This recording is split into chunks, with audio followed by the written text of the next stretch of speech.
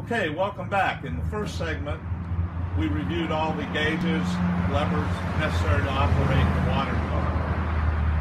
In this segment, we're going to talk about how to drive it on land and also how to retrieve it from a shipping container if you've received yours that way. So let's take a look under the water car.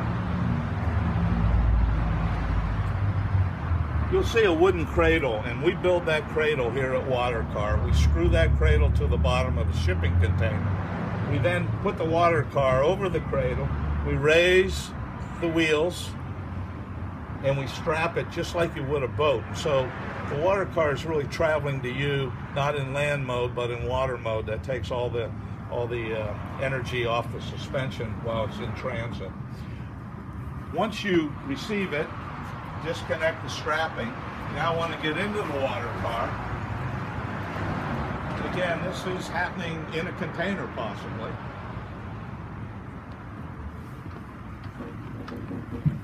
And the first thing we want to do is turn the power on. So we'll reach under the dash and we turn the switch. In this case, I've turned it to all.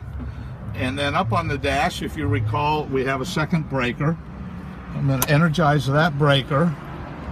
All right, so at this point I should have power to the water car. I'm going to turn the key to the first D10, and the reason I'm doing that is it activates the fan. So think of the car as having been in an enclosed container for a month or so. We want to make sure that we get the fumes out of the engine bay prior to starting the engine.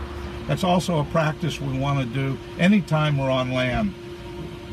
Let the blowers, again you activate them by turning the switch to the first D10, let the blowers exchange the air in the engine compartment so that it exhausts any possible fumes. Okay, so we're exhausting fumes, let's put the wheels down. And so we go to the button here, land, and we're going to depress that.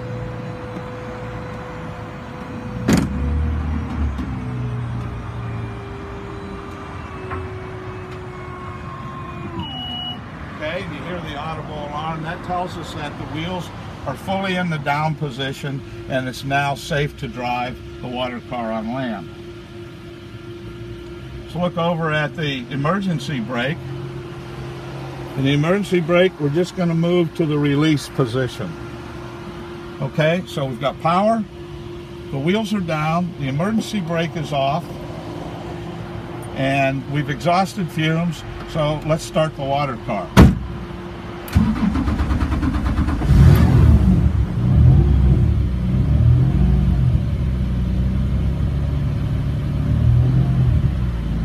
Okay, we've got a quarter tank, a little less than a quarter tank of fuel. If you look at the voltmeter, we're above 12, that's a good thing. The oil pressure, we have oil pressure. We always want to see that we have oil pressure. Water temperature, it's too early for it to read any real temperature, but in operating mode it will come up to about 180 degrees or so.